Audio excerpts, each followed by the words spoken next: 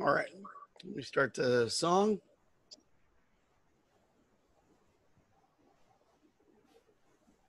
Oh, All right.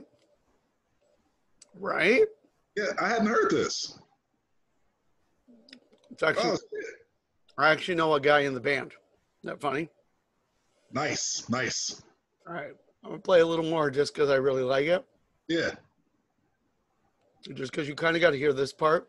And then. Yeah. nice, How nice. great is that, right? That was nice. That was nice. Right. Yeah, That's choice number 2 for anybody tuning in. As we're going to do, we're going to play a variety of songs as we get our podcast off the ground, and we want you to write in to tell us which one you liked, and then we'll settle on something permanent. Jeremy, you've heard 2 songs now. Where does that rank? that was the better of the two songs. That Yeah, was the better of the two. the other one wasn't bad, right? No, that was not bad at all. What I like, I just dug that one. That was a like late '80s, early '90s. yeah, not a hit by any stretch of the imagination, and you kind of wonder why, but it, I just think it maybe was coming a little bit too far in the tail end of that whole new wave movement. Yeah, I just think people were getting away from it, but it's a real good contender. I honest to God, recorded 4 years earlier, that's a hit. did Pat Benatar sing the hook on that? That's right. Nice here. Okay, good. Yeah, nice here. But like I I don't know said, if they sampled it or they just had her sing the hook. I don't know. no, she sang it. Oh, Like I nice. said, a buddy of mine who now he works in a record shop now, but back then he was the bassist. Nice. Yeah. I mean, you're not famous, you're the bassist, but still, that's cool. Hey, man, you in the band. Yeah. Yeah, absolutely. And now he works at a record shop and well, and then now he doesn't work at a record shop because it's all closed down. But Yeah, hypothetically, if that record shop comes back, he still has a job. So, that's nice. That's nice. all right, everybody, welcome to Good Science, Bad Science, episode 2. I am one of your hosts, Jim Bruce, and this is Jeremy Paul. Hey, everybody. Something very nice happened last episode. Hold on. Something very nice happened last episode, which was I just asked a question and it suggested a topic for our second episode. I was very happy with how that turned out. And so the question was, is a virus alive? And we were talking about COVID-19 because that's the most popular virus right now. Right. That's the virus du jour. And we were talking about it, and Jeremy's gut reaction is the same as my gut reaction when I was first thinking about this. Well, of course it's alive. It self-replicates, it does all that stuff.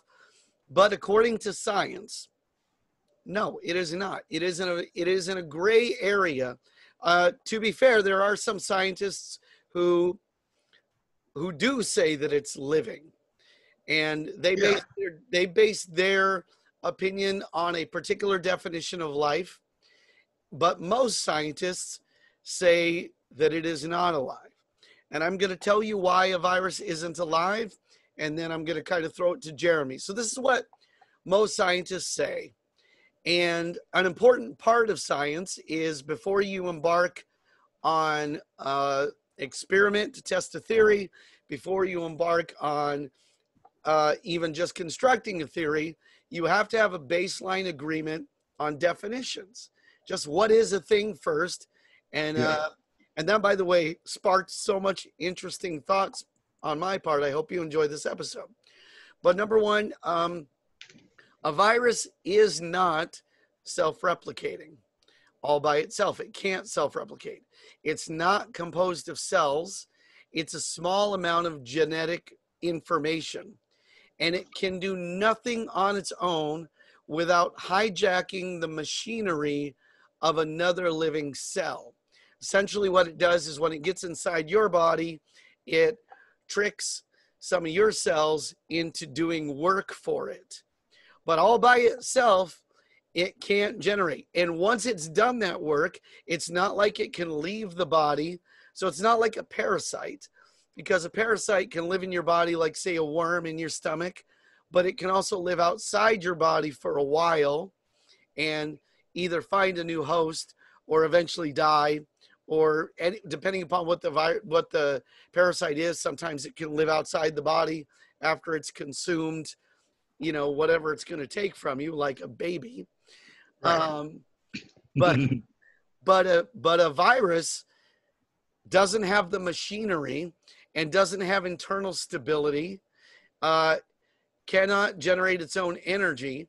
So that's why we'll say the most scientists who study this question of when does life begin, what is life, who do chemistry and those kinds of experiments, they say it's not alive. What did you think when you were doing the research this week? And share me your thoughts, Jeremy. Well, I went through a different sort of tact because I knew you were going to attack it from the angle of pure science. Sure. Right. Like I started, of course, you have to start with how life began on the planet in the first place. Like the first living cell. Let me look over here because I had to spell it out. Prokaryotes was right. the living cell, single-celled organism from 4 billion years ago.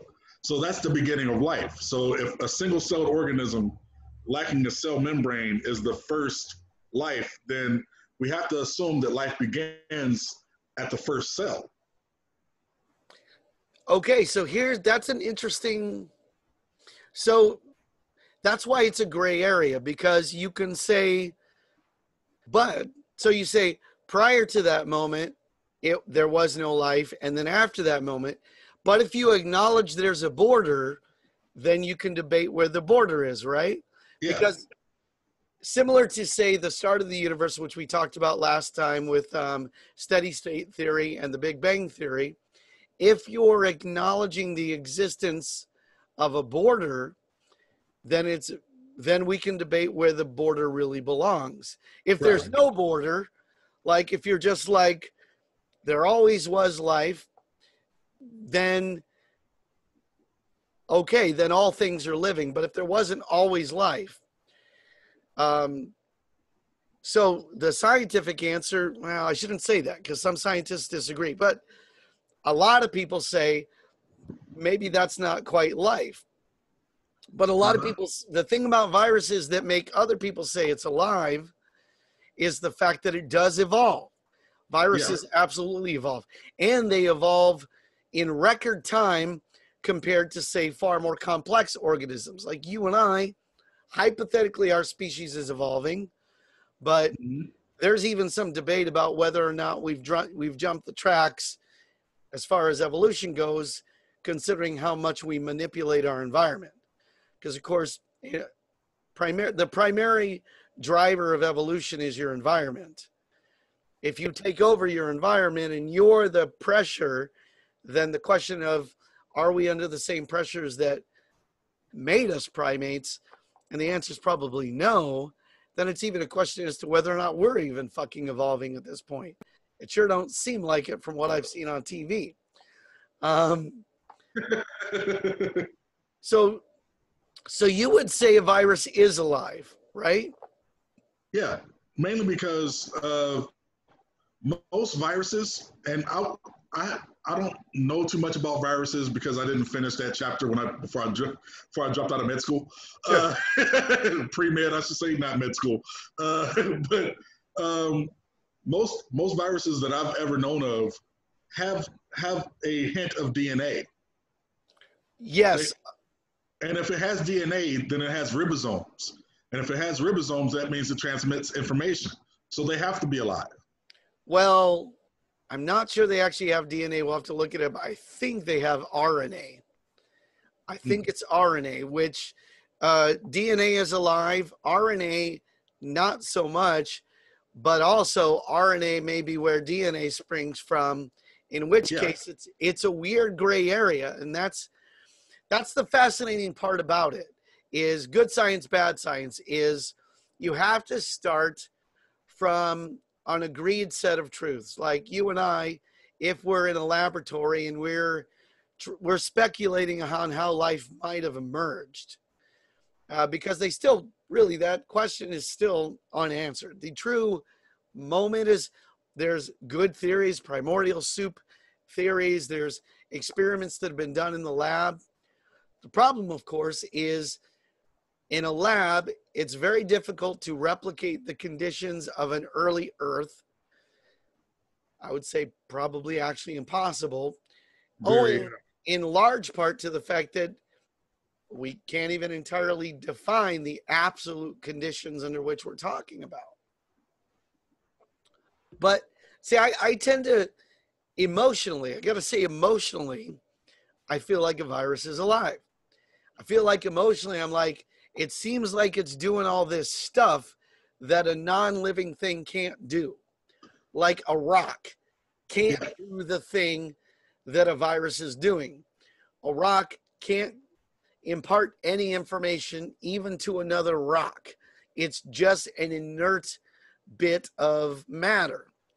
Oddly enough, though, that damn rock has all this stuff in it that without which there couldn't be a Jeremy.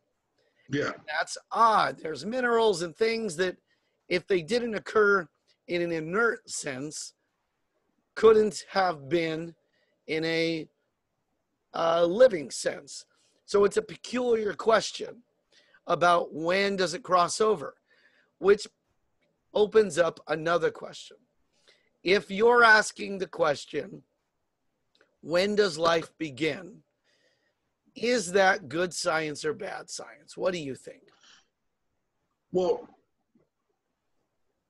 it's good science, but because nobody can agree on a set time or a set, philosophically speaking, they can't agree when it begins. Like you read the religious books. I actually have to go through and read a bunch of stuff for this because I was interested. Like when do various religions believe that life begins? Where does it say? In Judaism, you got to be alive for 30 days for you to be truly considered living. Yep. Right. So that's because back in those days, they didn't know if you were going to live 30 days or not. So they didn't consider you living until you had lived a month. Yeah. In the Bible, it says life begins when God blew breath into Adam's lungs. Right. So until you take your first breath, you're not living. So what was it? The last one, Islam. Each one of you is constituted in the womb of the mother for 40 days. So until a woman is pregnant for 40 days, you're not living. Yeah. That's Islam. So, and what's the old philosophical quote? I think, therefore I am. So until you have your first thought, you're not living. Yeah. So everybody has a different philosophical slant about when life begins. And science is telling us when you transmit information. When a cell transmits information, that's when life begins. And when it's self-contained. Yeah. Another part of it, one of the reasons why a virus by many accounts isn't living is because it's not self-contained. It doesn't, it won't, a virus all by itself won't make other viruses. It won't, it'll just live or die. Yeah. But it won't, but also once you introduce the idea of it being dead, then you've kind of acknowledged that it was alive. So then here's my cursory responses. I think mostly the question of when does life begin in a, like, not even in a human being, but I mean, when did life start is, in my mind, currently bad science, good philosophy. Yeah. Because I feel like science currently isn't now, but now, of course, I bet there's somebody in a lab somewhere doing really good science to ask this question, but I think mostly it's good questions, but it's not good science yet because you don't have an experiment yet to produce life from nothing, which is kind of what you need to do, right? At least define an experiment that could do that. Yeah. Because that's got to be the idea, is it doesn't have to come from no matter. You can take inert matter and somehow pop life into it. But until you can do an experiment that allows you to produce that tiny little organism that, you know, going from an amino acid to something that's actually alive, then to me it's bad science. That's what I think. It's a good question. It's like string theory. I've mentioned this before. String theory is mostly not great science. There's some good science there, but there's so little that it predicts. There's so little ways to get around testing it that some physicists don't even consider it a legitimate part of physics. There's some very passionate, intelligent, science-minded people who want it to be. Well, listen, until Einstein could test general relativity, it was just a thing he thought. Right. Until you could actually test it and go, oh, look, here's a set of predictions, and now those predictions are true. But until then, as much as you may like Einstein, it wasn't good science. It was good math. It was good theory, but it really hadn't produced results. So that's what you need, I think. There was another thing I read regarding this, where it's said that a cell, what was it? A virus can't isn't considered living until it is capable of functioning or becoming complex, like an atom or a cell or bacteria, right? Yeah. Until it, like I think you intimated on it, is like until it's able to build upon itself. So until it's able to evolve, it's not alive. Yeah.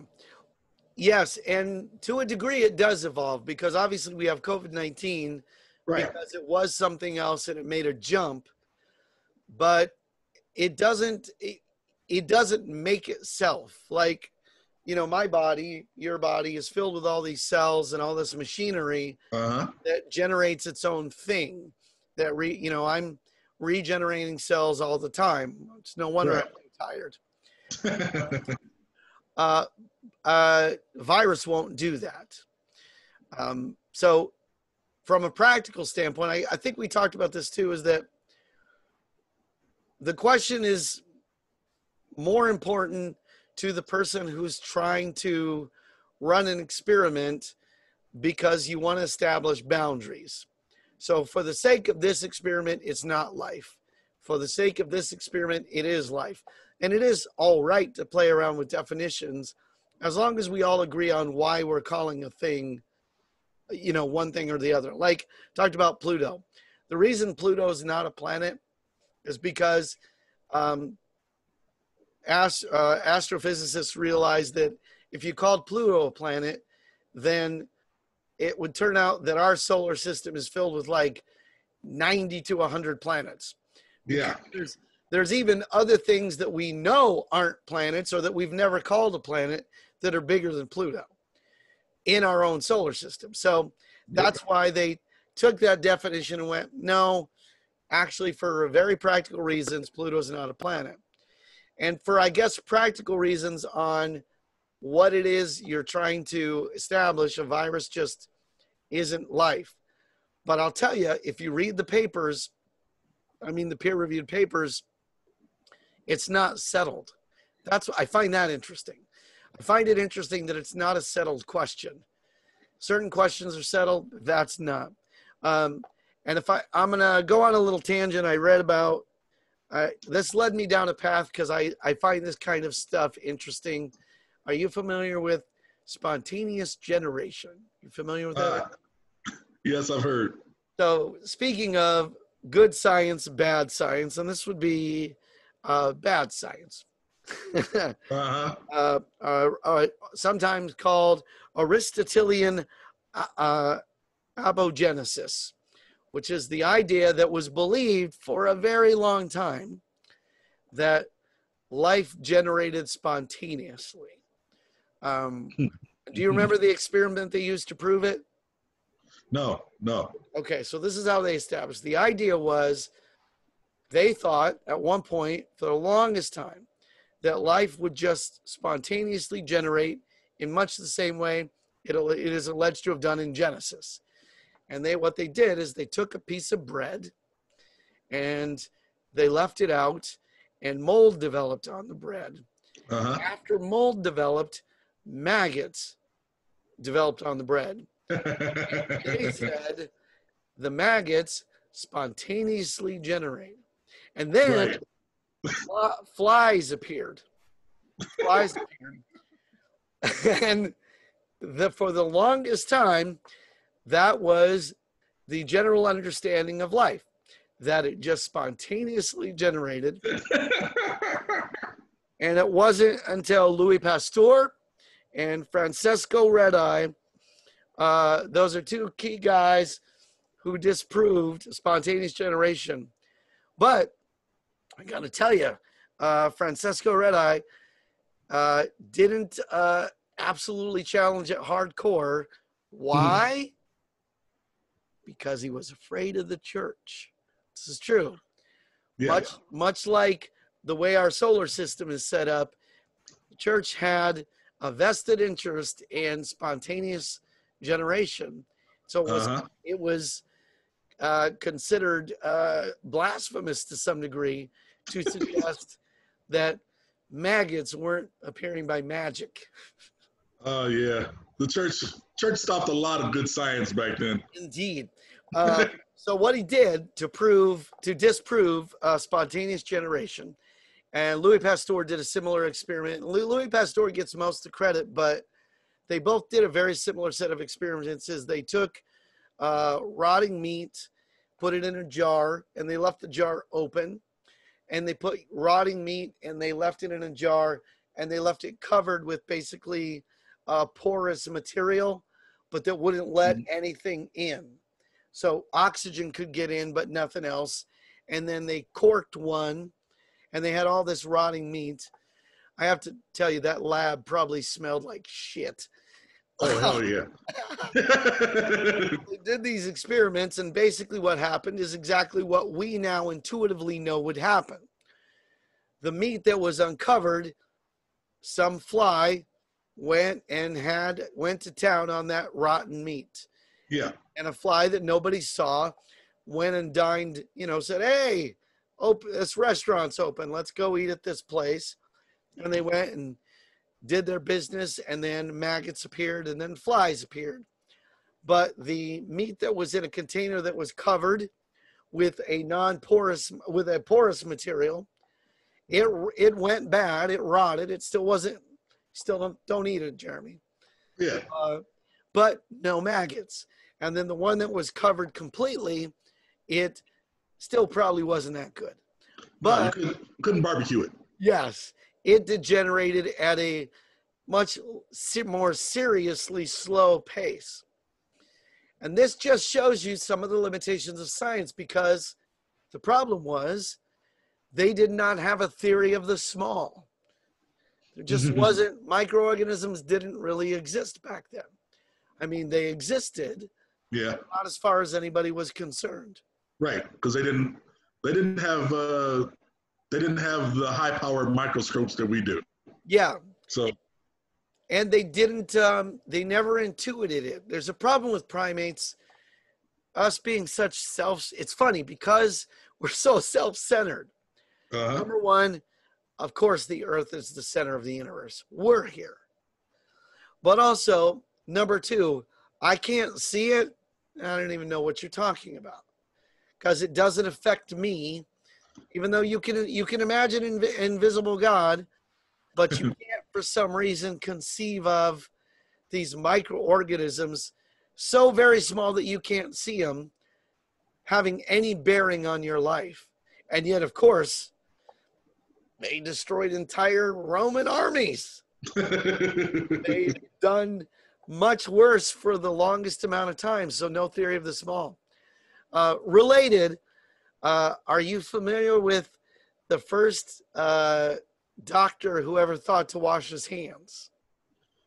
I know this, but yes, I'm familiar with it. I just can't remember his name. Neither can I, but it's a funny story. So, back in the old days, doctors didn't bother washing their hands because why would you? Uh-huh. You're too busy. You got surgery. So, Right. what would happen is they'd be doing surgery on, say, a cadaver. Uh-huh. And then they'd wipe their hands off, and then they'd go deliver a baby. Right. And then they'd probably go have a sandwich. Any number Uh-huh. of things. And babies died at a rate they were comfortable with, which was probably 50-50, I'm guessing. Uh-huh. Now, Also the mothers as well. yes, absolutely. Back then, they had a thing called midwives, which we still have now. And this was before midwives became witches.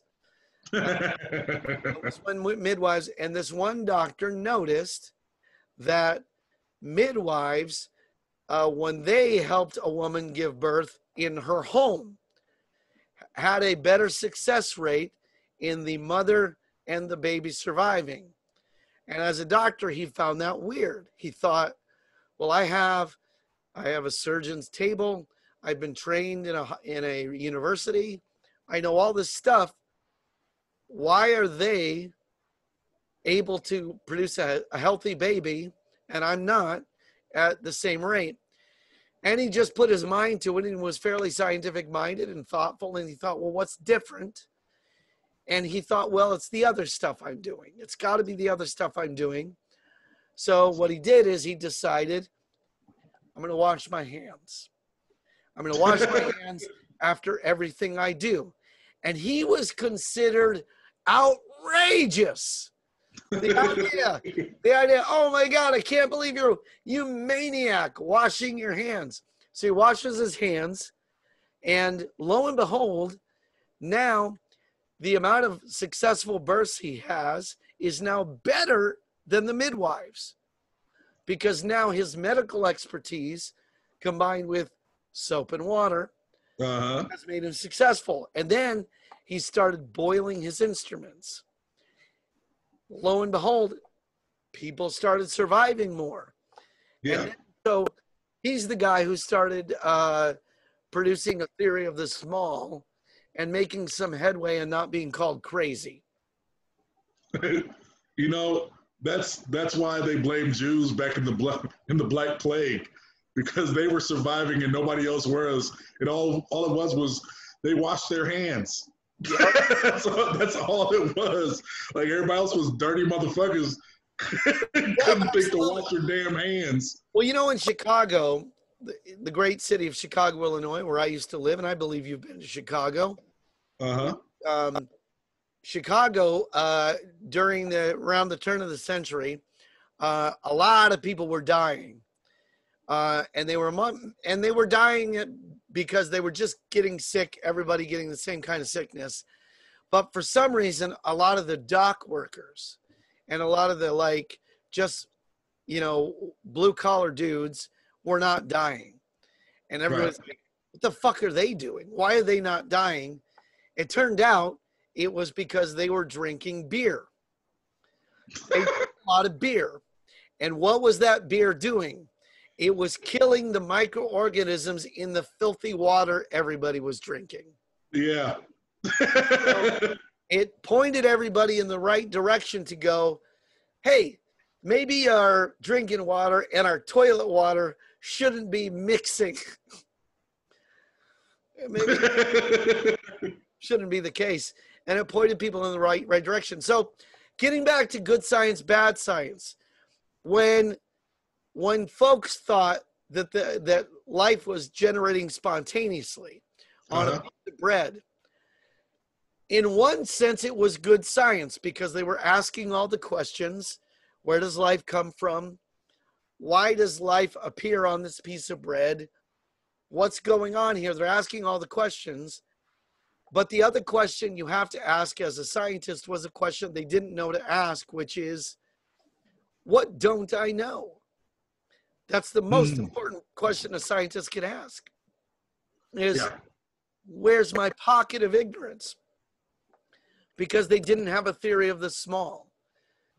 So there was no chance of Aristotle realizing there were these tiny things. There just wasn't a chance he was ever going to do it.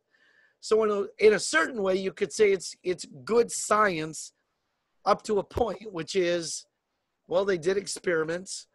You know, you started with thought experiments, and then you actually moved on to laboratory experiments. Yeah. But you didn't do what they would do in a lab now, which is think about, what do I need to eliminate that is going to skew my results? So that's the question they didn't ask.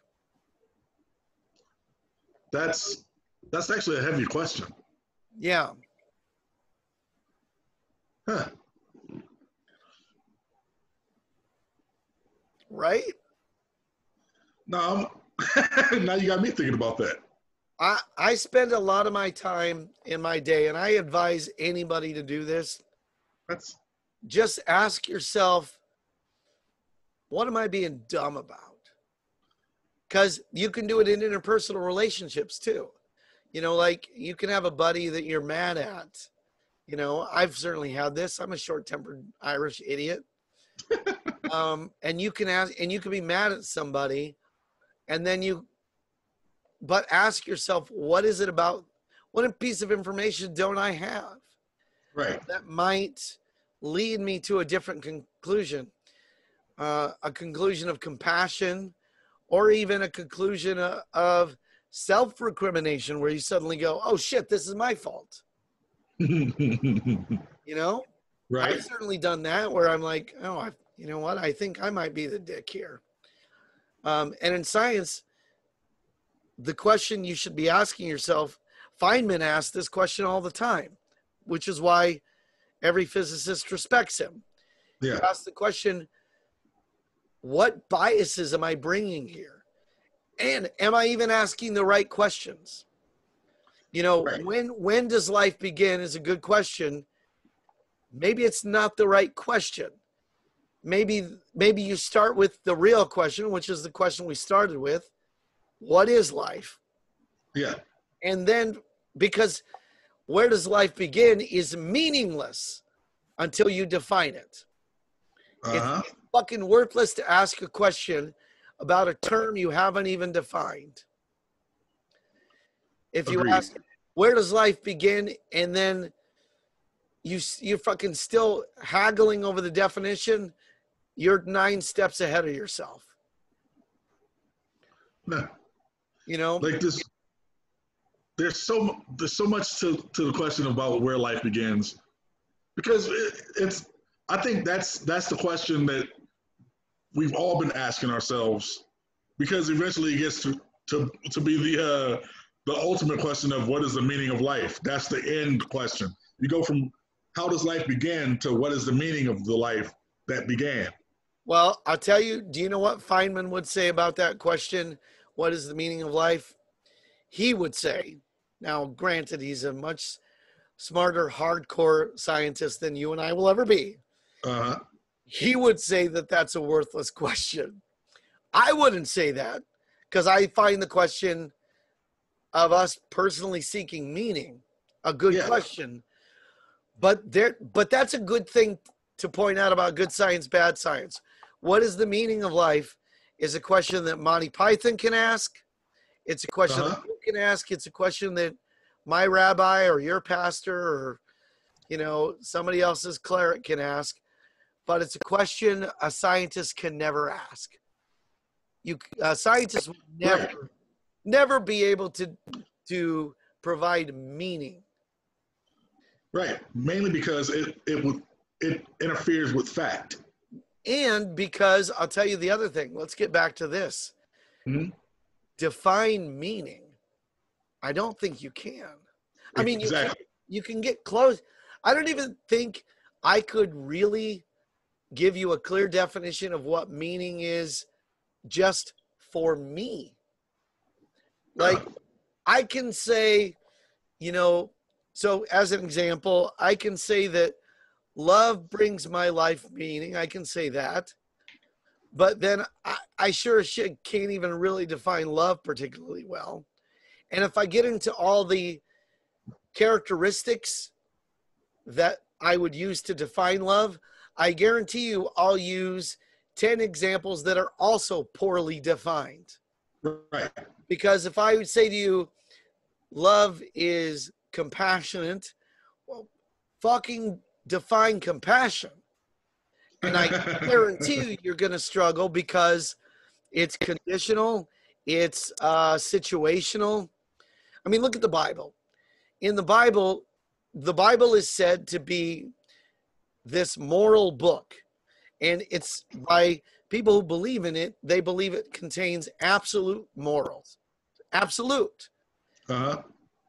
Part of its absolute morals is teaching you how to treat a slave well. Yeah. It doesn't tell you not to have slaves. Yeah. In the time in which it was written, I guess if you were a slave, you were like, finally, somebody's treating us well. You probably thought, fuck yeah, great. That's progress of a kind. But it's not absolute. And as much as you may love the Bible, and it's a fine book that's contributed certainly to our advancement as a species, it's currently interfering. And the Bible doesn't even define murder very well. The Bible tells you do not murder, thou shalt not kill, but the proper definition is thou shalt not murder. Yeah. But it also gives you a lot of leeway in people you can kill. Uh-huh. It gives you conditions under which thou shalt not murder. By the way, if you kill this dude, that ain't murder. Like stoning isn't technically murder. Because, or this enemy from this other village, not you can kill them, you can kill their women, or you can have them. Yeah. Depends situationally. Situational ethics is all over the fucking map in there.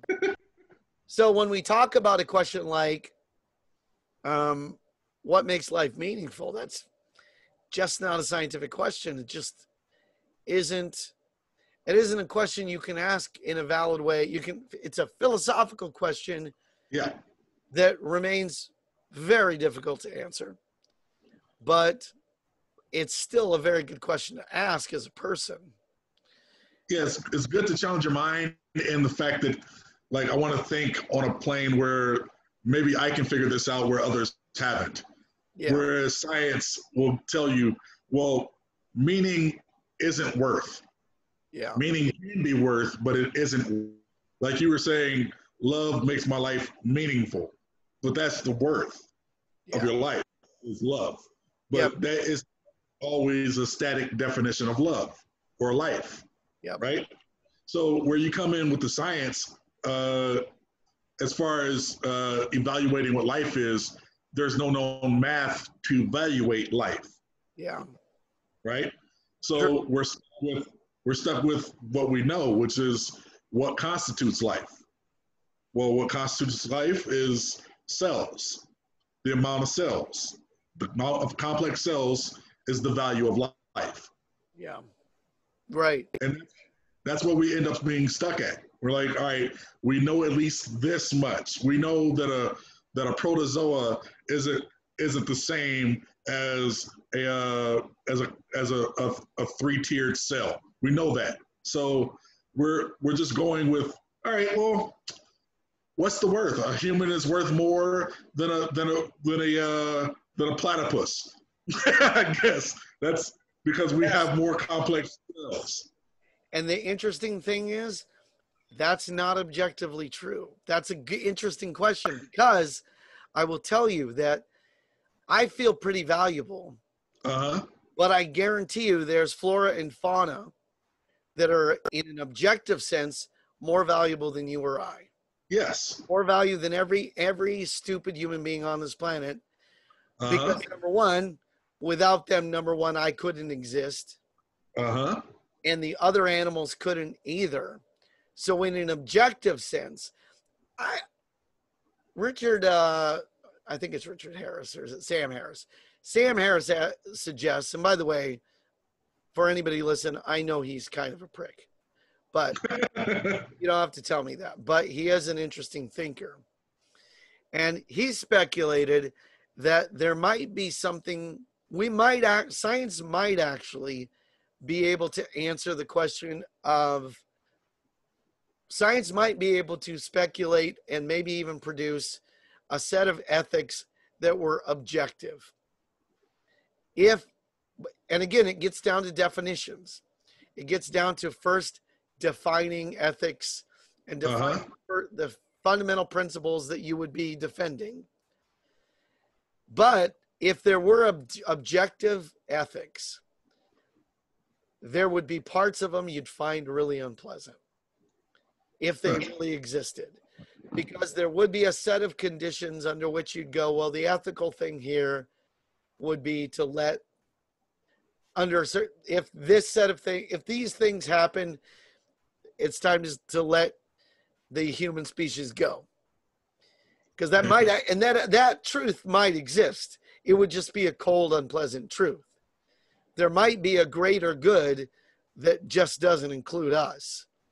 Because if the greater good is, let's say it is objectively true that an ethically good, whatever good means, and now we'd have to define good, and we'd have to define, ethics in a way that was objective, and we'd say, okay, we all agree. There could be a condition under which you're like, well, because what we're saying is good has to do with the propagation of life. At this point, humanity's now become a hindrance, and it's time to move on to the next species. Because that could be the great truth. The great truth could be every era has a species that belongs to its era, like, say, the Jurassic era. But there's a time when it's like, you're done. You can exit over there. You're no longer needed. But what that means is, oh, our time on the stage is almost over. Yeah.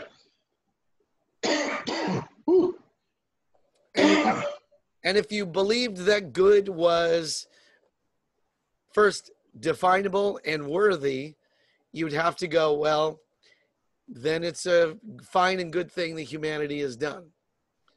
Now, to be honest, I kind of do believe that. I do believe that it's fine that we will come to an end as a species. It's because that just does appear to be how it works.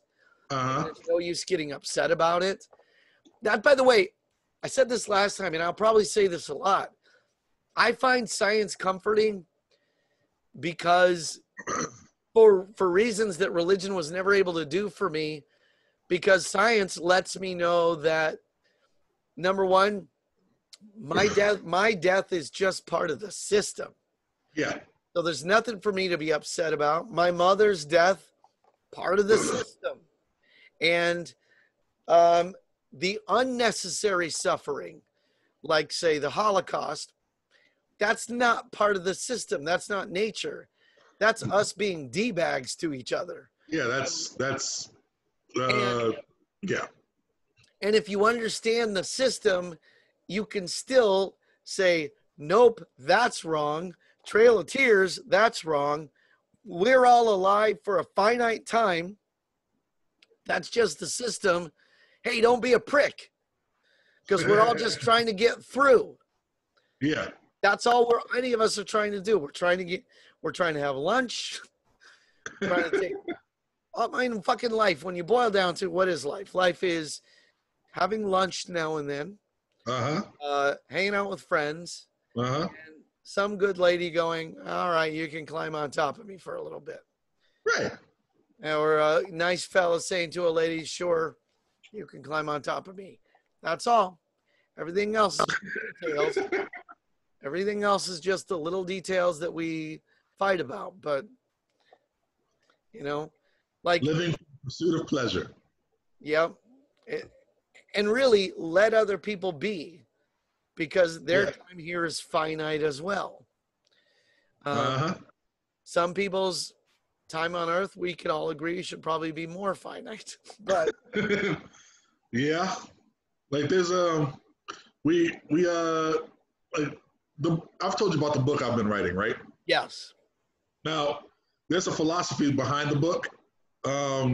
It's the purpose behind the book is that every person has possibility of being able to do one special thing, right? Yeah. So, like the man that invented paper, like there was one man that had actually invented paper. It was a man in China in 126 BC, invented the paper that we use now. Wow, that's cool. Yeah, there was a war for 700 years. To people were fighting China to discover how to make paper Ah, that's for great. 700 years, and until I think what is now Kyrgyzstan, people kidnapped 2 paper makers from China, and that's how the rest of the world got paper. Okay. So that's the basis of what I've been writing. It's like, all right, so one person was able to change the world with this one invention. Because without that man, we don't have, like, we would have had, we couldn't use papyrus forever. We couldn't use stone tablets forever. But this guy discovered how to make paper. And because of that, we have information, we have everything else that we depend on because of this one man. Well, at the end of the day, my character in my book, she's part of the, she's not becomes, but she's an immortal because she, in her mind, like it's just perfect genetics, right? Yeah. So it becomes perfect genetics, and I postulate in the book, it's like we know that we like to believe that everything dies, that there's an end to everything. But how are we supposed to know that if we don't have all the information? And if there's one person or one thing on this planet that doesn't die, how would we ever know? True. Right?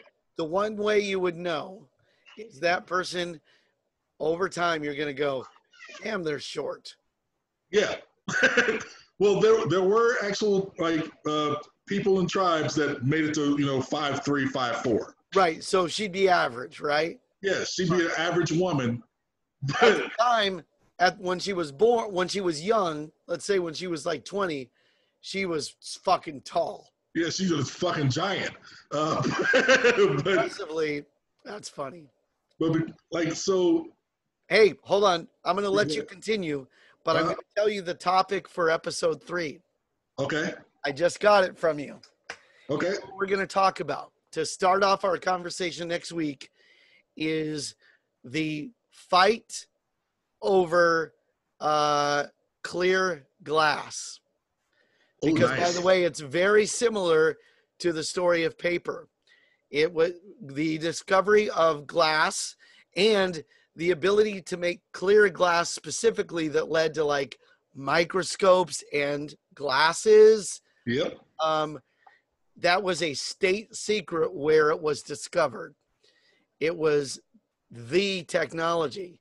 And similar to paper, without it, there's so much of what we, so that's episode 3. Now continue what you were saying. Good, right?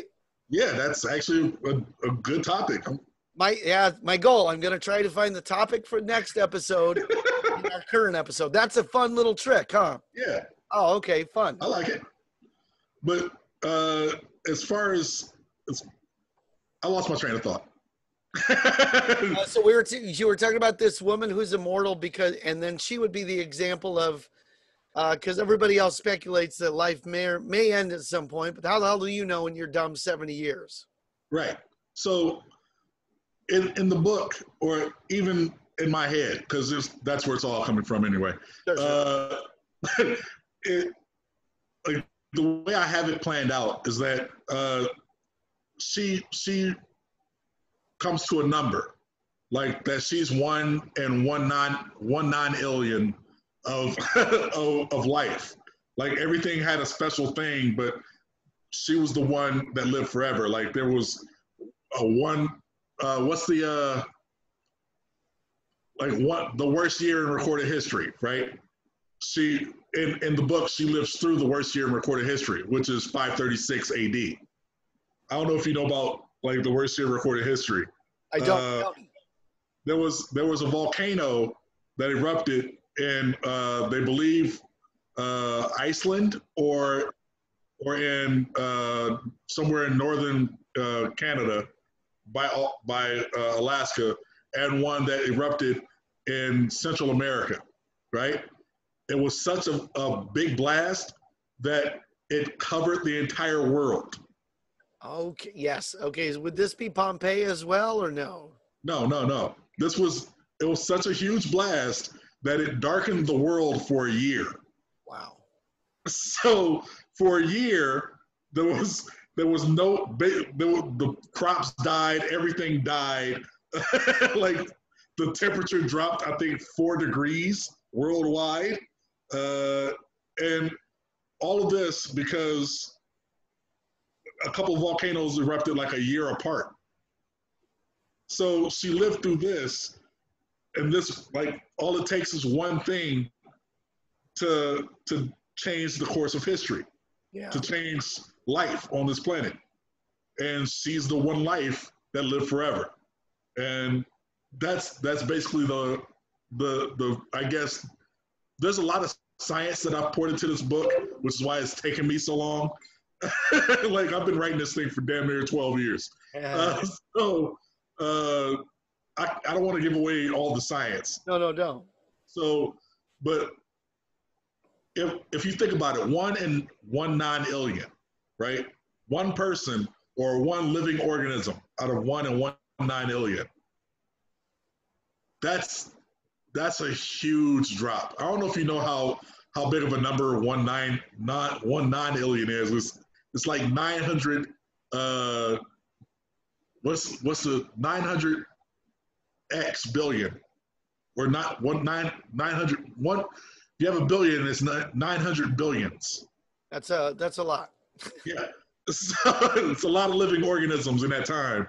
But the reason why I bring that up, my whole book, is because of the way that she witnessed life ending for humanity. Oh, cool. This is something I'll give away about the book because it's how I figure life is going to end in the first place. It's not by comet or asteroid like the dinosaurs. It's not even going to be by super volcano. All it is going to be air poisoning. Slow choking. Yeah, I could see that. I could see it. Because I think we've already lost helium. I think the atmosphere is depleted of helium, and a lot of people that don't know science or the science of air are under the belief that we're just breathing oxygen. They don't realize we're mainly breathing nitrogen. So if they don't know that much, and they don't know that if helium goes away, then nitrogen increases, they don't know we're screwed because we're going to die of air poisoning probably in the next 400 or 500 years. So that's how I have us all dying in the book. And I just find that hilarious. That's pretty awesome. Hey, so this suggests a question I've asked myself, and then I'll ask you. I'll tell you my answer, and then you tell me your answer. Okay. You're hanging around with your dumb friends, and you're just chatting about philosophy or whatever. Invariably, somebody will say, if you could live forever, what would you do? And my answer is always, if I knew I was going to live forever, I would try to figure out how to kill myself. Because fuck that. I personally, this is the way I see it. The way I see it is one of the best parts of life for me is that I know this shit is finite. Yeah. I think the amount of time that a human being is alive, let's say on the far end, somebody who lives to be 120, 130, and they're always somebody in a small village who used to pick coffee beans or whatever, and you're like, I don't know why they're still alive. I think that's about the most I would ever want. I don't even think I'd want that much. I think dogs are nailing it. I think, like the average good dog, and I love dogs, live to be like 12 or 14. And it's always very sad when they die, but it's always fucking 14 great ass years. Uh-huh. I've never met somebody who was 90 and thought to myself, ooh, they haven't even peaked yet. So the first thing I want to say is I would never want to live forever. I just wouldn't. That sounds like a goddamn nightmare. Second of all, so I guess when you were asked that question, would you really want it? It's okay Me? if your answer is yes. Oh yeah, I definitely want to live forever. Mm. You know, that's one of the reasons why I write the book. Like I wanted to envision everything that could happen, even depending on the past, the things that have happened. I definitely, but there's a catch. I don't want to just live for like age forever. I don't want to be 90 years old in a 90 year old's body, like 90-year-old human body. I don't want that. Yeah. Like Hey, if I have to encase my body in a robot, I'd be fine with that. here's a thought experiment for you. You ready? Uh-huh. Imagine you could live forever, right? Uh-huh. And our species died off, right? But Yeah. another species started, and they were close enough, right? They're primate, they're bipedal, and you could fit in reasonably. And language evolves, so you're like, okay, cool. Now I can talk to these fuckers again. That's great. And then, how surprised would you be? You know, you've thousands and thousands of years of this, tens of thousands of years, a million years, this new species develops, and you can kind of fit in. How surprised would you be if at some point you're like, huh, they also invented dubstep? That's weird.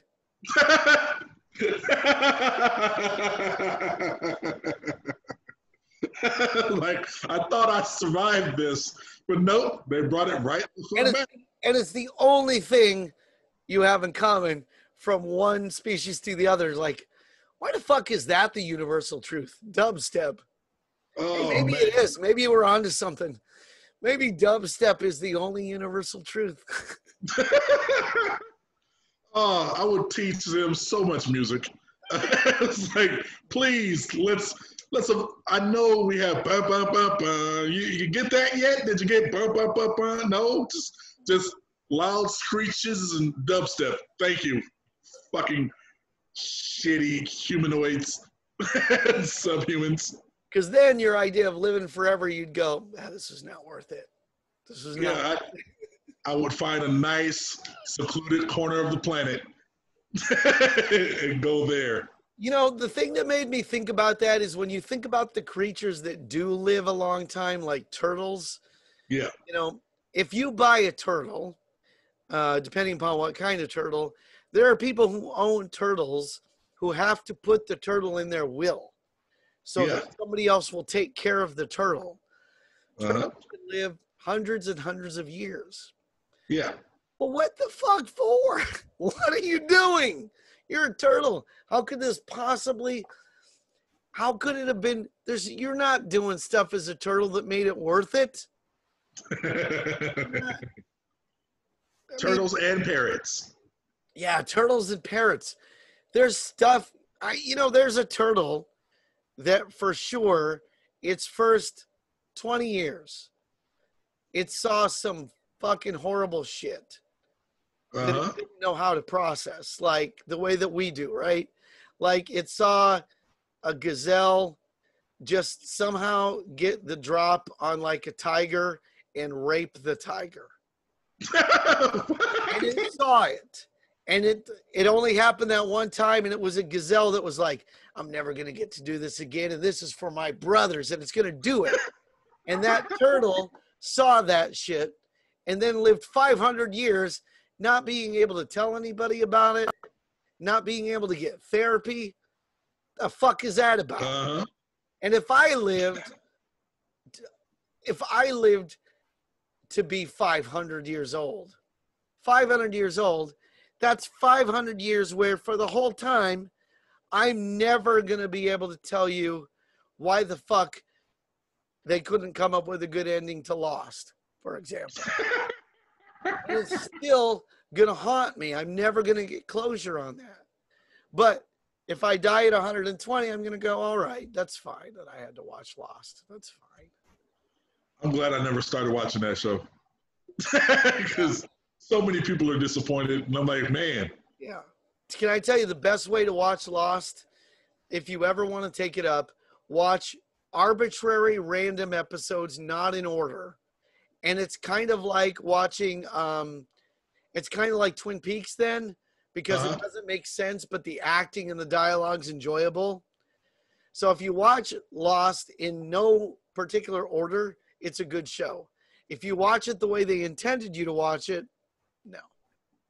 So it's like season 6 of Night Court instead of season 8.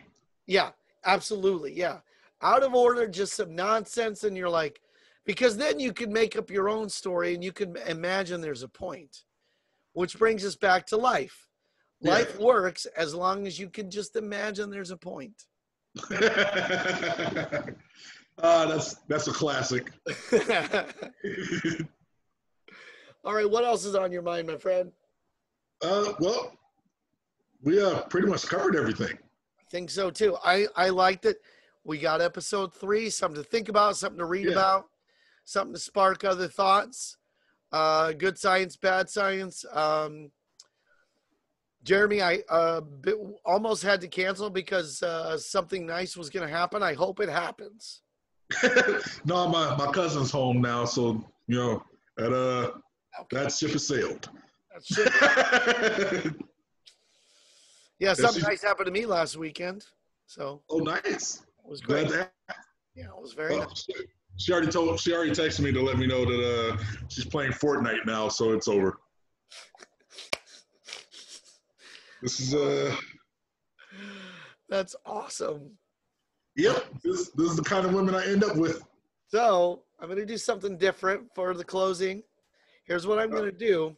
I'm not going to play any more of that song. I'm going to play a cover of that song. Oh, nice. Because I'm not always a big fan of covers. Let me know what you think of this, because I think it's kind of interesting, but most of the time I don't like covers. This one I was like, okay, this is interesting. So let's play this. You ready? Yeah.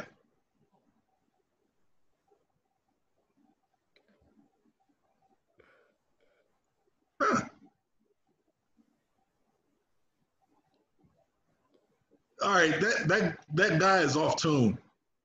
I know, right? I know. It's funny to me. I'm like, I don't know why this even exists. Yeah, like, is this on YouTube? You can find it. Look it up. It's like, oh man, right? Right? Yeah. I hope he has. I hope he does covers and they're all like this. Yeah. Right? Just because it's fucking batshit insane. Holy shit! Did he just try to hit the fucking same? Oh, goddamn! Right? Yeah. All right, guys. This is Good Science, Bad Science, or Bad Science, Good Science. I can't remember what we called it, but regardless, it's Good Science, Bad Science. Jim Bruce. Jerry Paul. Good night, everybody. Good night.